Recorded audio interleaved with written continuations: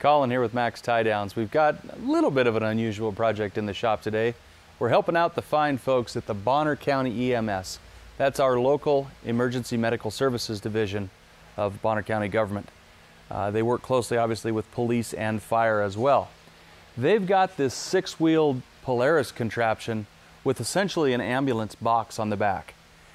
Nice aluminum trailer that they purchased for the task. However, as it often goes, they're wondering, how do we better connect the vehicle to the trailer?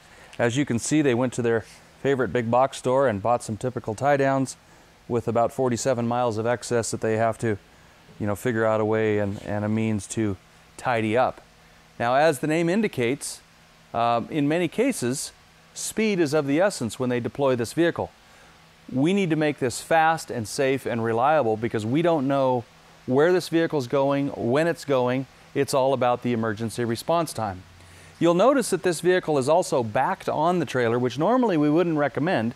However, it is the right solution in this case because there's a whole lot of weight in the back of this, much more so than the front of the machine. They've got a 4,000 watt generator tucked under here, as well as the weight of the ambulance compartment on the back. So they've done the right thing in putting the vehicle on the trailer backwards.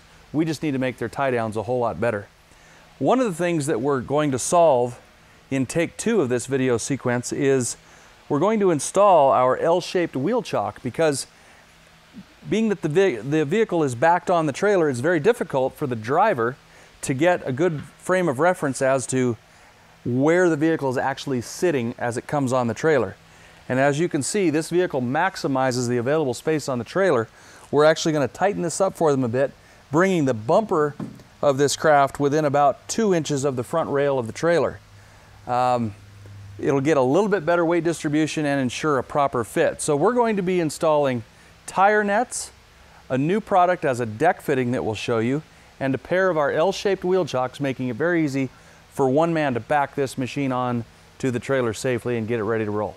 All right, folks, so here we are. We have got the Bonner County EMS 6x6 Polaris contraption and its trailer all finished up. As you can see, we fashioned our custom fit tire nets over the top of each tire with our double stud anchor plate assembly, both front and rear. That is a 5-inch long piece with a double stud ring attached into it.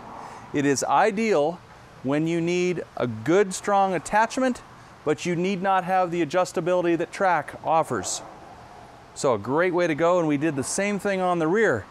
In addition to the double stud anchor plates, you can see we attached our L-shaped chocks permanently to the deck in this case, because that's just how the customer wanted it.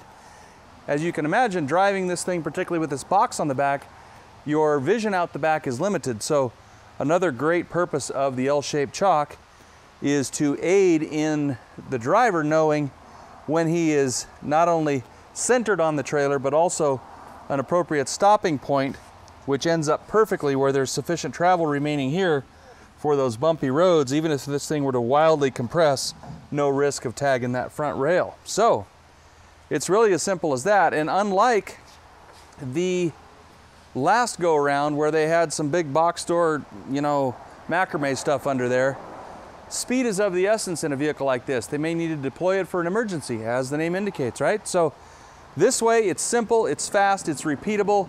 Anybody can do it. The nets are sized the same size on all 4 corners, so they can simply grab a net and go. Turned out very well. Let us know how we can help you at 800-666-1586 or find us on the web at maxtiedowns.com.